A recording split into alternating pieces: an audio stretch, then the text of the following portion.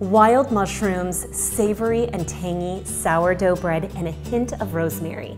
This rustic stuffing is the perfect accompaniment to any family meal and will evoke the smells and flavors of the holidays. Cut your sourdough loaf into large inch-sized cubes and leave on a baking sheet to dry overnight. I'm using a variety of mushrooms for this stuffing: dried porcini, shiitake, oyster, and brown button mushrooms. Pour the boiling water over the porcinis and steep for about 30 minutes. My porcinis have steeped, so I'm gonna scoop them out using a slotted spoon onto my cutting board, but I'm gonna save this liquid. I'm gonna add a little bit of mushroom bouillon to it, and it's gonna make that mushroom flavor that much more intense. Time to saute. First the leeks and garlic, next the mushrooms.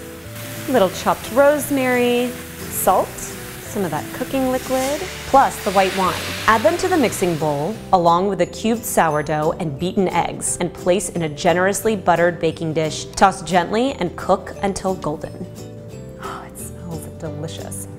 So tangy and robust and full of flavor, I'm not gonna have trouble finding anybody to help me eat this dish. For the complete recipe, just go to my website, dinnerreinvented.com.